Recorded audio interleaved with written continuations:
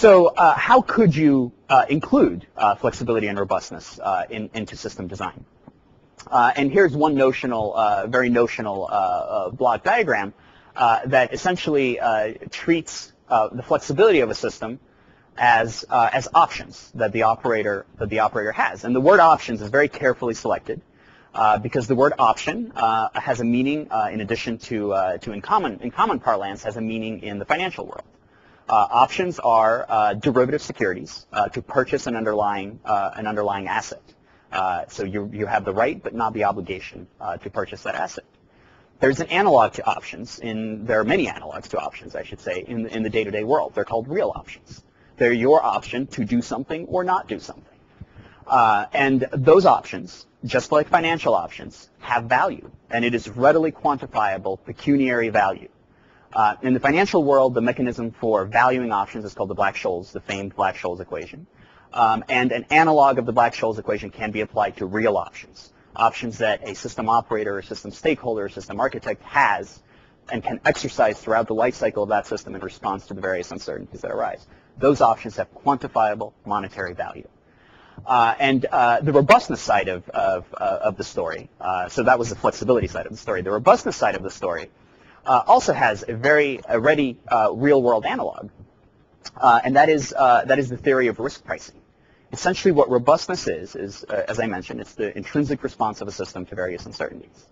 And if a system responds in a less volatile manner, for instance, by virtue of being a distributed system, so if you have an anti-satellite attack or something like that, it takes out a portion of your system but not the entire system. The volatility of the response of either the performance or the cost or some other metric of the system, right, is lower. And the value of having a lower volatility of the intrinsic system response to uncertainty is exactly the same as insuring the system, buying insurance for the system. And how do insurers decide how much should you pay in terms of your insurance premiums? Well, through actuarial pricing models. And those actuarial pricing models are one of the tools of modern finance that we can apply to real world, to aerospace systems, and capture the value increment that a robust system has over a system that is less robust. And we can properly account for that value. And so then by adding all of these increments of value as well as the underlying value of the system, you can compute essentially a net value. And by the way, and I'll turn to this a little bit later in the talk, you can also take the variance of net value, and that's risk. And the importance of that will become apparent shortly. So a little bit more detail. Both flexibility and robustness, as I mentioned, sort of by analog to the financial world, they're derivative attributes. So a system that is flexible and robust but does nothing is worthless. So the flexibility and robustness of a system that doesn't have any underlying mission value is zero, continues to be zero, no matter how flexible it is. So in order to value flexibility and robustness, you need to be able to value your quote-unquote underlying asset. And the underlying asset in this case is the value of the mission, is what is it that my system does in the first place. And so this is one of the problems that Hitch struggled with back in the 60s, which is how do you quantify value in dollar terms or in any sort of quantitative terms when there are these different attributes of the system, different performance attributes, field of view, bandwidth, area of coverage, availability, or in the case of aircraft, it might be range, payload. How do you trade those off? How do you come up with a single uniform metric that's commensurable to cost that reflects all of those? And there's a variety of techniques. Again, this is relatively modern stuff, mostly from microeconomics.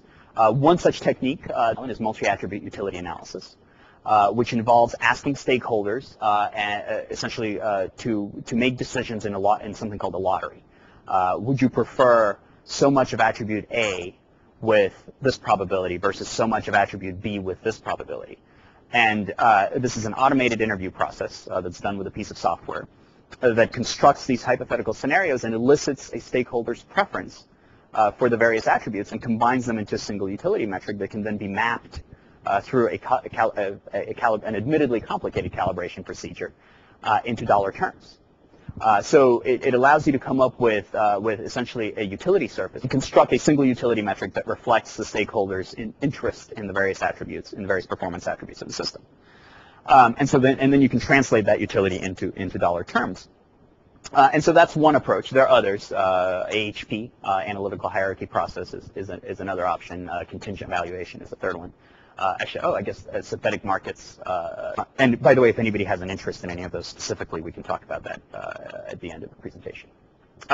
So then I already touched on this, but this is just a depiction of the analog between financial options and real options in valuing flexibility. And options have different levers, like the volatility of the underlying asset, which translates to the volatility of both the cost and the performance of your system. And that changes the value of the option. So a system that is prone to wide fluctuations in performance for whatever reason, or that operates in a particularly hostile environment, the option to maybe repair or upgrade that system would be very, very valuable because of the underlying volatility. So that's flexibility. And then on the robustness side, again, I mentioned the risk premium analog, or the actuarial pricing method analog, but there are more sophisticated techniques. On the upper left is a very cool picture of a stochastic Petri net, which is a much more sophisticated technique for computing the robustness attributes of a particular system. So how do you put all this together? Or how do you deploy this in the real world? You now have the cost and you now have the value of the system, and presumably they're incommensurable metrics. And what you can do, and what you have depicted here, is a notional. This is a completely notional output of a tool, and the maximum value, minimum cost set of solutions are the Pareto frontier. So I talked a little bit about the importance of being able to quantify risk. Let me just summarize briefly where we stand with respect to risk management today in the systems engineering process. Right? We can quantify cost risk by taking the variance of the cost of the system. But when it comes to things like technology risk or performance risk, we use what's called the stoplight approach, right? Which is we color code the risk based on some underlying combination of probability of occurrence and magnitude, but these are qualitative judgments. But now that we can quantify the performance of the system as a single attribute called value, we can now take the variance of value, just as we take the variance of cost, and quantify performance risk of the system. So between performance and cost, that is the risk of the, that is a complete risk characterization of the system. So on this plot of cost versus value, this trade space plot, you can draw ovals around particular designs that represent the uncertainty, 1 sigma, 2 sigma, 3 sigma uncertainty variance in the cost direction and in the value direction. And you can start doing quantitative trades of the value of the system or the cost of the system and what is the riskiness of the system. And is deploying a particular risk mitigation strategy now cost and value justified for me? It might not be. Today the approach is we have a risk, we burn it down. Whatever it takes, we have to burn down the risk till it gets to a certain TRL level, right? But maybe you want to incur a particular risk because mitigating the risk is not cost and value justified. If all you're doing today is doing it on a cost axis, well, you don't know what's going on the performance axis because it's all qualitative. But now that you can fully characterize the impact of the risk, you can make genuine trade-offs and decide to keep some risks or create an option, reserve an option to hedge against, to use another financial analog, to hedge against that risk instead of just mindlessly burning money to burn it down.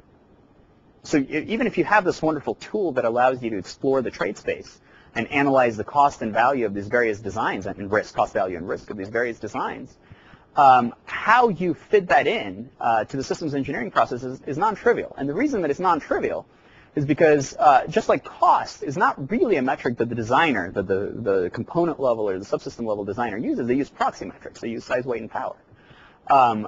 So just like cost is not the ultimate metric that they use, if you now put value in that system analysis and control box as the metric, or net value, as the metric, it's not clear what the designer, when he's designing widget B that gets included into this big system, it's not clear what the designer should be maximizing or minimizing. What is he designing to? Value? Well, I mean, the widget itself doesn't have any value. The system delivers value. So what is the designer to do? And are there any proxy metrics for value? This is an active area of research.